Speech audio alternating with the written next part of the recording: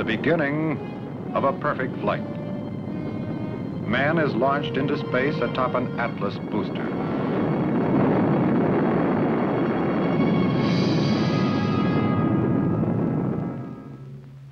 The capsule re-enters the Earth's atmosphere, survives the fireball phase, and parachutes to a pre-selected landing point. A successful and historic flight, one of man's first excursions into space, a journey that required millions of dollars and millions of man-hours, an accomplishment that signals the beginning of a new era.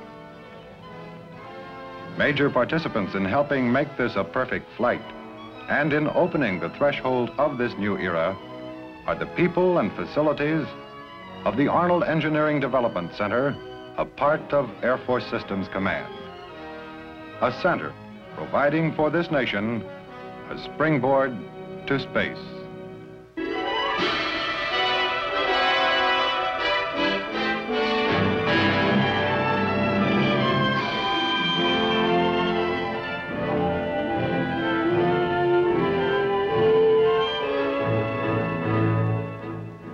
In the wind tunnels and rocket test cells of the center, almost every critical point in a space flight can be simulated, from launch through staging, orbital flight, to re-entry. Severe flight environments can be investigated. To describe the work of the Arnold Center, let's take a rocket research spacecraft, the X-20, and see how the center's facilities are used to solve flight and propulsion problems before they are encountered in actual flight. For example, at launch, heating of the booster's base, the performance of the first stage nozzles can be investigated by firing the engines at the center's high-altitude test cells. The ignition and performance of the upper stage rocket motors, and the precise thrust and efficiency of retro rockets and the verniers, all can be observed and evaluated rapidly and economically before the actual flight is attempted. The X-20's flight controls can be tested to predict their effectiveness in space and during re-entry. Will its structure survive the blazing temperatures and extreme forces of re-entry? Can it be decelerated and controlled by its pilot through the re-entry corridor to the Earth's surface? Problems encountered in rocket engines at launch are investigated in this rocket test facility. Engine tests can be performed in high-altitude test cells with scale models like this small version of a Saturn booster. As a result of tests of this type, Arnold and NASA engineers redesigned the turbine exhaust system, substantially reducing the base heating of this Saturn booster.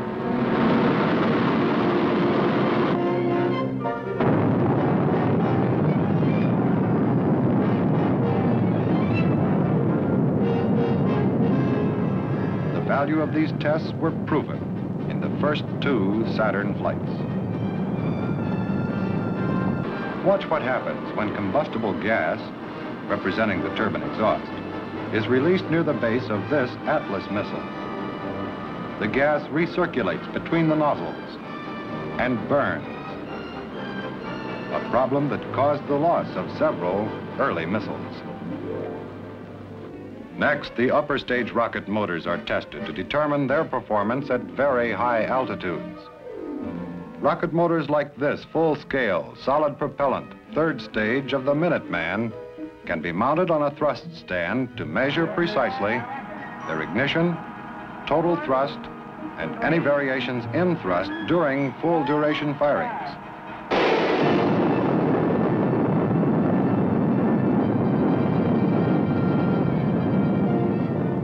Hundreds of measurements, pressures, temperatures, vibrations are recorded during test firings conducted much like the actual launches at Cape Canaveral.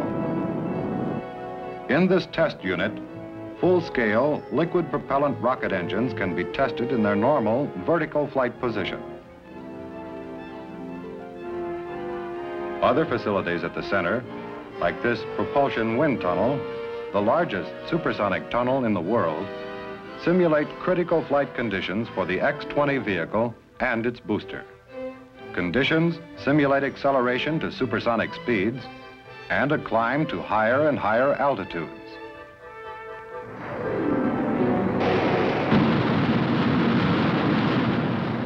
Behind the rocket, a scoop captures the exhaust and removes it from the closed-circuit, continuous flow tunnel. The next step in a typical test program might require simulating on the ground some of the problems involved in staging when the upper stages are separated from the booster, like this actual separation photographed high above the Earth.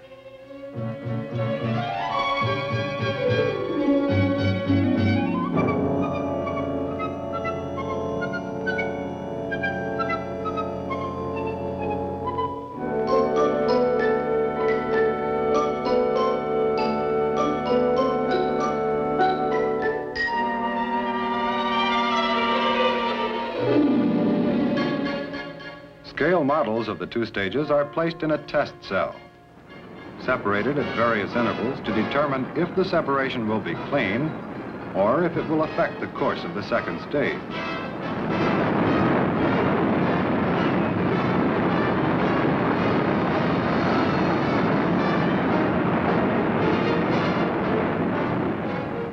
After staging, it may be necessary to duplicate the conditions of coasting in orbit to determine if a satellite rocket engine will function and can it be shut down and restarted in space.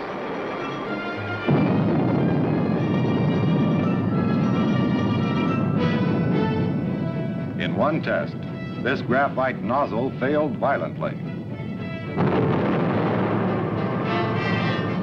Subsequent tests using this titanium nozzle provided the answer. Despite high temperatures causing it to glow as it would in space, it survived the tests, and its nozzle was gimbaled as required for directional control of a spacecraft. Another problem. What happens if a spacecraft collides with a tiny meteorite or some space debris during its orbital flight? The air inside this hyperballistic impact range is conditioned to simulate an altitude of 250,000 feet. Tiny particles are then fired into thick blocks of lucite or heavy metal plates at speeds exceeding 5 miles per second. The high-speed camera records the effect.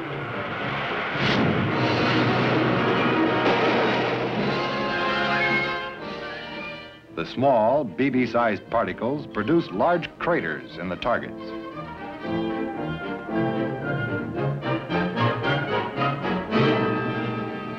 Critical problems of a space vehicle's re-entry into the Earth's atmosphere can be studied in these hotshot tunnels. Near the end of the flight, a space vehicle plunges into the denser atmosphere at speeds of 10 to 12,000 miles an hour. Frictional heat as the craft collides with the molecules of air cause the fireball ride of re-entry. These tests predict the rate of heat transfer to the craft, help determine the structure and materials that must be used to prevent the craft from burning up. A careful analysis of test data provides the basis for determining the best shape and size of a spacecraft and predicting structural requirements. Many methods are used to record and measure the effect of the high-velocity airflow. Tiny instruments inside the model detect patterns of heat and pressure under the various simulated flight conditions. Test data are transmitted to recording and computing equipment through hundreds of instrumentation lines. Some models are coated with a fluorescent oil.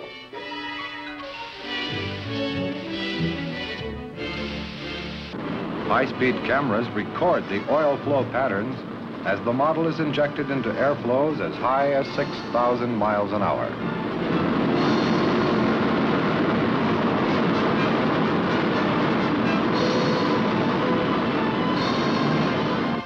As a spacecraft plunges deeper into the atmosphere, friction continues to slow it down.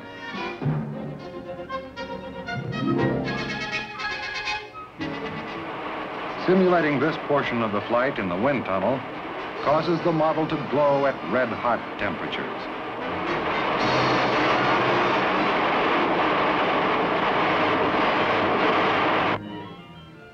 To examine the flight characteristics as the spacecraft slows down and re-enters the transonic flight regime near the end of its flight, models like this are placed in the large transonic wind tunnel. In this case, to determine flutter characteristics.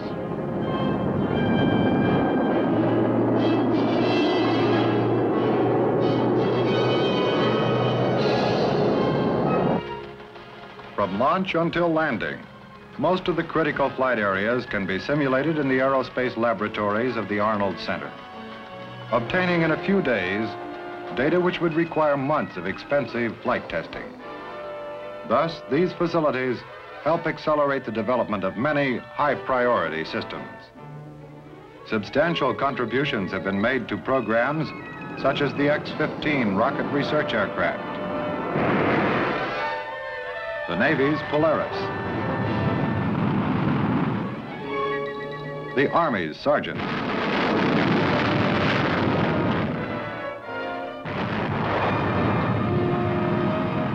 the Air Force Minuteman, Titan, Atlas intercontinental ballistic missiles, and NASA's Mercury project. The test data provided by the Arnold Center has accelerated by months, even years, the development of many of our aircraft, missiles, and spacecraft. Many other aerospace systems are being supported by tests in the center's 20 major test units and a like number of smaller research units.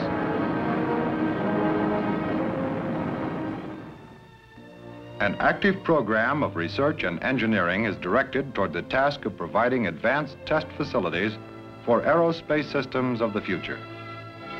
Typical is this large vertical rocket cell, which is 250 feet deep. Ultimately, it is planned to test rocket engines having up to 1.5 million pounds of thrust at simulated altitudes of more than 100,000 feet. Construction of these unique testing facilities is under the supervision of the U.S. Army's Corps of Engineers. The operation of the center is the responsibility of Aero Incorporated, an operating contractor for the Air Force. Another advanced unit is this 1,000 feet long ballistic range, which can be described as Cape Canaveral in a tank. This high vacuum cell, part of the Aerospace Environment Facility, is called the Mark I Aerospace Environmental Chamber. Complete full-scale satellite vehicles can be subjected to vibrations, extremely low pressures, temperatures as low as minus 320 degrees Fahrenheit, and the intense heat of solar radiation in simulated flights to altitudes as high as 300 miles. Appropriately, the center is carrying on the tradition of foresightedness that characterized the late General Hap Arnold, for whom the center is named. Aerospace laboratories, creating on Earth much that man must master as he ventures into space. Test chambers that speed the development of future aerospace vehicles. People and equipment that provide for this nation a springboard to space.